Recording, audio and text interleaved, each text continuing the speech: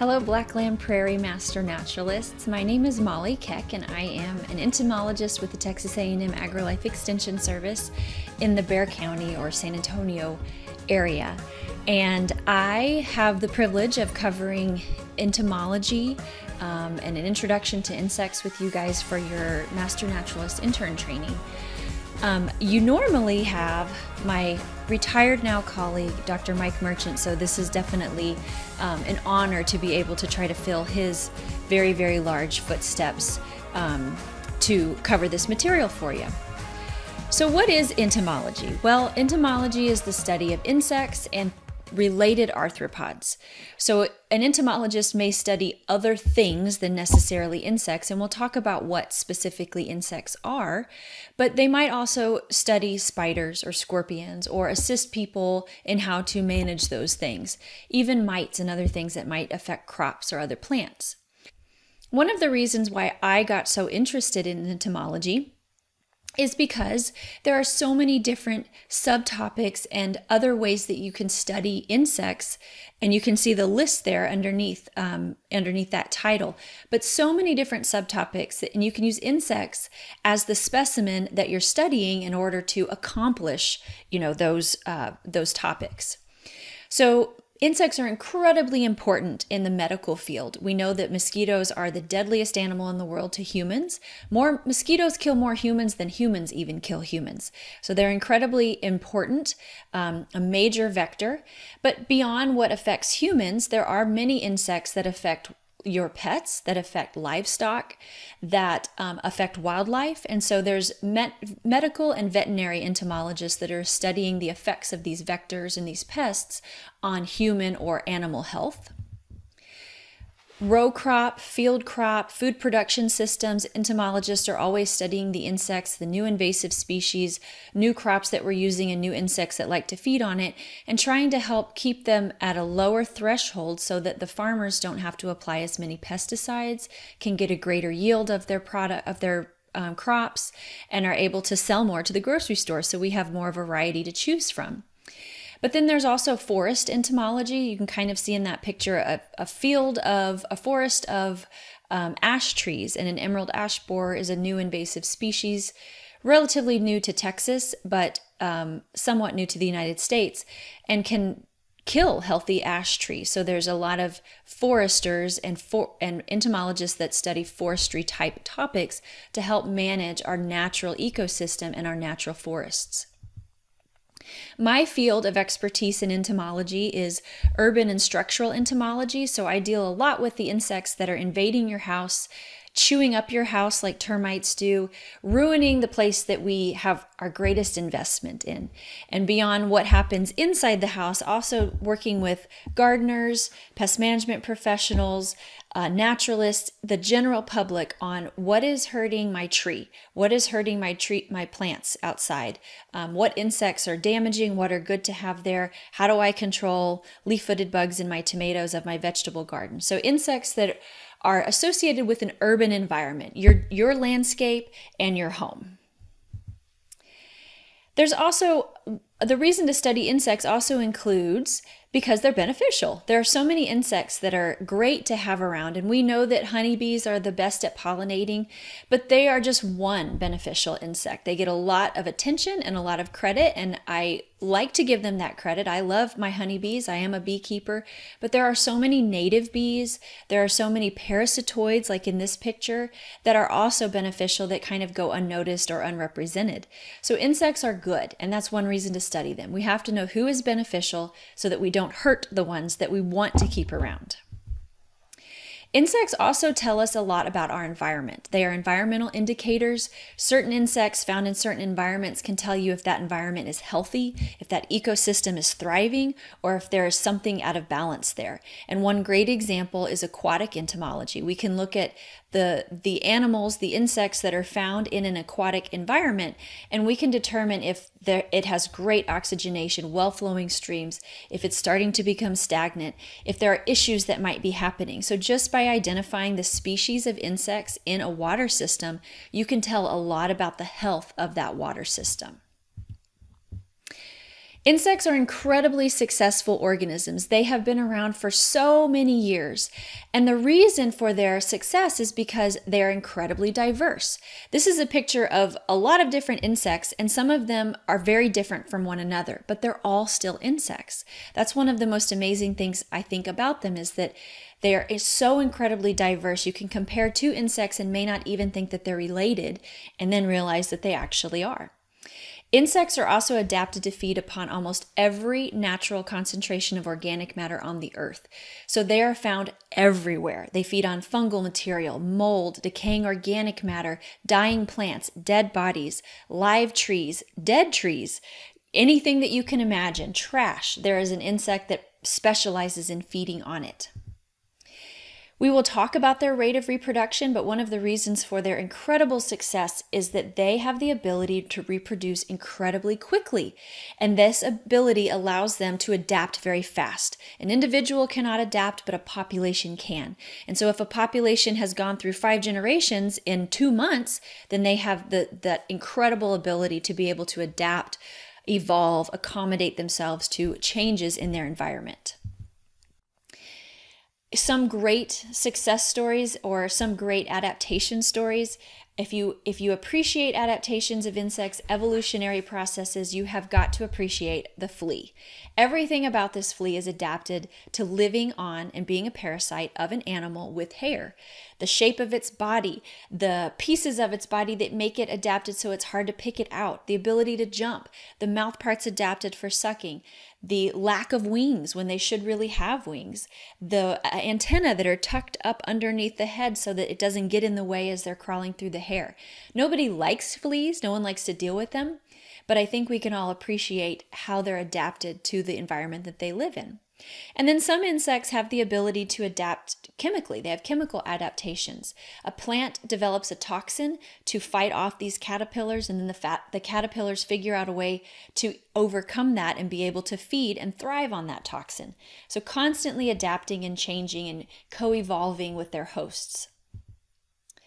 They also can fly, and they're very small, and that's one reason why insects are very successful. They can get away from predators, they can find different niches, they can live in small environments, they don't need a lot of food sometimes, and they don't need a lot of water. They also have the ability to go through kind of a resting stage, diapause and estivation. So diapause is what happens usually in the winter time, where they get cold, metabolic process shuts down, and they wait until environmental conditions are better. Estivation is a little bit different. That usually is when it's like a drought or a summer situation and there's no food or water, and so the body will shut down until those environmental situations become more pleasing to them and they're able to survive better. Another reason for insects' incredible success is metamorphosis. And we'll talk about this much more in depth. It's a very important thing to study and understand when you're learning about insects and entomology. Metamorphosis is a literal change in form. So these insects are completely changing the way that they look as they go from egg to larva to pupa and adult. Think about a monarch caterpillar. That's one thing that we can all probably visualize in our minds. That egg looks nothing like the caterpillar. Every time that caterpillar grows, if you know anything about monarchs, it changes significantly. Then when it becomes a pupa, it doesn't even resemble what it did as a larva, and the adult resembles nothing like any of the other life stages. So they have this total change in form, and this change in form also allows certain insects to eat different food sources and have different hosts, which means that they're more successful because they're not competing with other life stages in order to find food. The ability to change form and go through metamorphosis is this process that we call molting. And they shed their exoskeleton, their bones on the outside, they shed their outer lining, and they emerge soft and ready to become this new life stage. We will cover this more in depth, but it is important to note that only the immature forms can molt. Once you've become an adult and you have fully developed wings, which is usually what means you're an adult, you will never molt again. So a teeny tiny fly flying around, you can't say it's a baby fly. It's not. It's an adult fly. That's as large as it's going to get. It will never molt again, but it's just small. So let's look at some of the different types of metamorphosis or life stages or life cycles that insects have. The term metamorphosis, complete metamorphosis, or complete life cycle kind of goes interchangeably. Another term for a complete life cycle is holometabolous. It's the whole thing. That's how I remember it, at least. And these are the insects that most of us studied in school when we learned about life stages of insects. These are things that have a larva and a pupa stage. There are 4 total stages. Mom lays a bunch of eggs. The eggs hatch out and turn into larvae. We call those larvae caterpillars if it will be a butterfly or a moth. We call them grubs usually if it will turn into a beetle. And we call them maggots if they'll turn into a fly. But they're all larvae. So these larvae's job is to eat and grow and get big and fat. And when they're finished becoming big and fat, then they will unzip their body, and underneath is that pupa case that they're forming. They don't wrap it around themselves like many of us assume. It's developing, the new stage is always developing on the inside, and then they just unzip themselves and come out as the second larva, another molted larva, or the pupa, or the adult. Pupa stage is generally called the resting stage, although a lot is happening metabolically inside of them. And then they emerge from that pupa stage as an adult. And most insects will overwinter or go through the cold weather where there's no food, temperatures are too low, as either the egg or the pupa stage, which allows them to overcome those cold temperatures because they just kind of stop doing what they are doing. They stop developing. Here are some other examples of an insect with a complete life cycle. This is a beetle, a lady beetle, ladybug, ladybird beetle, whatever you want to call it. Mom lays a bunch of little orangey, golden, yellow colored eggs.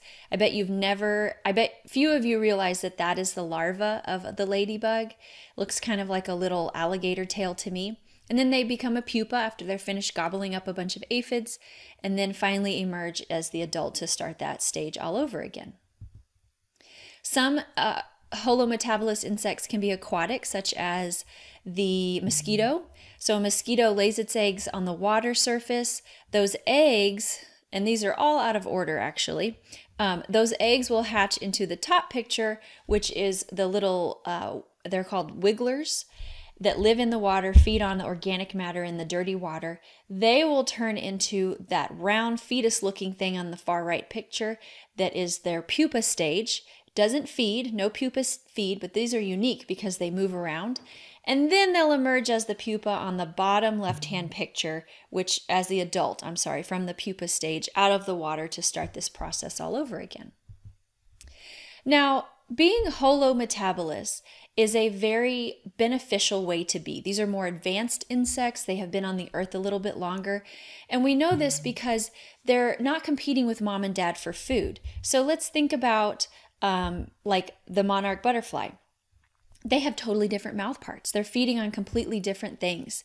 The larvae are going to feed on milkweed, whereas the adults are feeding on nectar, not the plants. And they may feed on milkweed nectar, but they're not feeding on the plant material. Same thing with mosquitoes, right? The larvae are feeding on things in the water, whereas the adults, if it's a female, is feeding on blood. Completely different mouth parts, different hosts, different food sources. So there's not that competition for food between the mom and between parents and babies.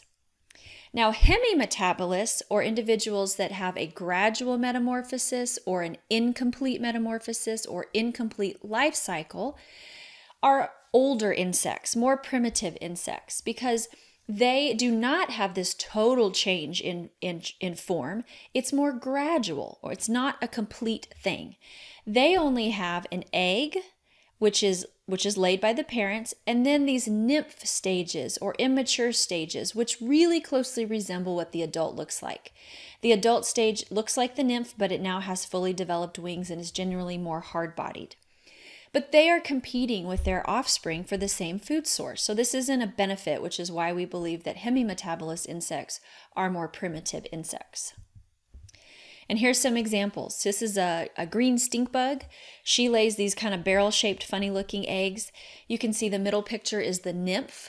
And it looks similar to the adult, but because it doesn't have the wings that cover the back, that tells us that it is not an adult. And then the adult tends to be darker in color, textured differently because it has wings, but overall still resembles the same shape and general look as its baby form. Some insects will lay their eggs in water that are hemimetabolists, but these guys, we don't call their immatures nymphs, we call them naiads. So if you hear the term naiad, it is something that lays its babies in the water, its eggs in the water, and the immatures develop there. So these are really dragonflies and damselflies, mayflies and stoneflies. There's very few that actually do that. But a naiad is an immature, aquatic immature. And then there's another type of metamorphosis that's called ametabolous, and these are the most primitive of insects. Ametabolous individuals have no metamorphosis or no life cycle, and that's because the adults have no wings. So the best example that most of us recognize are silverfish. It's really hard to determine that the babies look like that the babies are the babies and the immatures and not the adult form, because there really isn't a whole change in form. The immatures just look like identical but smaller versions of the adult. So, the last word in ignorance is the man who says of an animal or plant, what good is it, right? And I think all of you as naturalists who enjoy nature appreciate that there are so many things, everything has a purpose and a place, can understand that and appreciate that quote. All insects can be beneficial. Not every insect is harmful. Even those that are harmful probably have some benefit to them. Even an Aedes mosquito, which transmits a ton of diseases that are really terrible, in the male form, they're pollinators a little bit because they're going after plants. So there is a benefit and a reason to all insects, and there are many, many, many beneficial insects. If you are a beneficial insect, you are either a predator or a parasitoid, a pollinator, or you're a recycler or a decomposer. If you are interested in learning more about beneficial insects, then I would really highly encourage you to go to our YouTube channel, My Extension 210. Just Google My Extension 210 YouTube, and you'll find our website, and we have it set up in different sections. And so you would go to my section, which is Entomology, and I have a 2-part series of beneficial insects. I have parasites and parasitoids. I've got recyclers, and I also have some webinars on pollinators. So if you really want to get more information about that, go there. You can watch a whole 32-hour webinar on that great resource. But very quickly, to give you just a quick idea of what predators, parasitoids, recyclers, and our pollinators are. Predators and parasitoids are the killers. Predators are insects that go after their prey, eat things about their size or a little bit smaller, and consume it. Kill it, it's gone, it's no longer there. They gobble it up. A parasitoid utilizes its host to complete a part of its life cycle. They're generally much smaller than the host is, and they keep it alive long enough to complete their life cycle, but while they're developing inside of their host, the host doesn't feel good, and so it's not doing the feeding or the damage that it would be doing otherwise. So examples of predators are ladybugs, assassin bugs, praying mantises, and even this little lacewing down here at the bottom. They are eating and consuming things that are smaller than them, and they kill them immediately. A parasitoid is developing inside of something that is generally larger than it is. Of course, that top picture is an exception to this rule, but you can see that poor, probably it looks like a beetle larvae, is filled with maggots of probably some fly or a wasp that are developing inside and feeding on the inside of this poor bug. And it's not going to feel good. You wouldn't feel good if you were filled with a parasite like that, right? So they generally they parasitize things that are larger than themselves, and they will keep that prey alive long enough to complete their own life cycle. Really, really alien-like situations that are really interesting if you're into that thing. And then our decomposers are those things that break down decaying organic matter. These are things that we think are gross, right? Maggots and cockroaches, flies, but they are very important and vital to our ecosystem, because if we didn't have them, we'd have a lot of junk in our landfills. We'd have a lot of dog poop in your backyard, a lot of dead animals that never broke down. And so they're incredibly important. They're just kind of not as appealing to us as the nice, feel-good pollinators can be. Some common decomposers beyond those that are laying their eggs in trash or feeding on dead bodies would be those rhino beetles or the Hercules beetles or the big giant beetles that in the grub form are big, huge grubs, as big as can fill the palm of your hand. You find them in your compost bin, but they're also an environmental indicator. They're breaking down organic matter. So it tells you where they're found, you have great organic matter in that soil. Now, these are large beetles. The smaller beetles, only found in turf, feed on the roots of turf, but those large ones that you find are not feeding on the roots. They're feeding on decaying organic matter. If you're concerned about them hurting your plant, found in a pot, found in your compost, found in your garden bed, ask yourself what's decaying and why are they there? If your plants aren't decaying, they're not going to feed on it. And then even dung beetles are considered decomposers, right? They're helping reduce the amount of dung, cow pats in a pasture, dung in your backyard from your dogs or wildlife that are coming through. And then pollinators, everyone understands that pollinators are a beneficial insect. Pollinators are moving pollen from one flower to another, and what's amazing is that they are very selfish about this. They don't want to move the pollen from flower to flower. What they really want to do is they want to take it for themselves. Pollen is their protein, and so social insects are usually getting that protein to feed to their babies, like mini bees. Even solitary bees are making pollen balls to feed as the protein for their babies when the eggs hatch. Butterflies are going after the nectar, and so they're just kind of okay pollinators because they accidentally pick up that pollen, but they're kind of the gateway pollinator. Everyone loves a butterfly. Now you can move into more intense and serious pollinators. There are lots of animals that pollinate. 90% of flowering plants rely on an animal to pollinate it for fertilization. But of the 200,000 species of animals that pollinate, only 1,000 are not an insect. So insects get a lot of attention, and there's good reason for that because there are just more of them, and because there are more of them, they are doing most of the pollinating. And there's lots of different types of pollinators. It isn't just butterflies and bees. It's also wasps and moths and many beetles and even some flies. I'm going to stop here, and there is a part 2 section on classifying insects where we're going to go over the orders of insects and how to recognize certain types of insects. This was just a really quick introduction to entomology, but if you're interested in understanding some of the ways to identify an insect so that you're able to use a field guide properly and know what it is that you're dealing with, then go ahead and on this same YouTube channel, go ahead and click on that, and we'll cover insect orders and how to identify them. My name is Molly Keck. I hope you enjoyed this Into 101 very quick, very fast introductory lesson. I am with Texas A&M AgriLife Extension Service, and I hope you gain an appreciation for insects like I have now.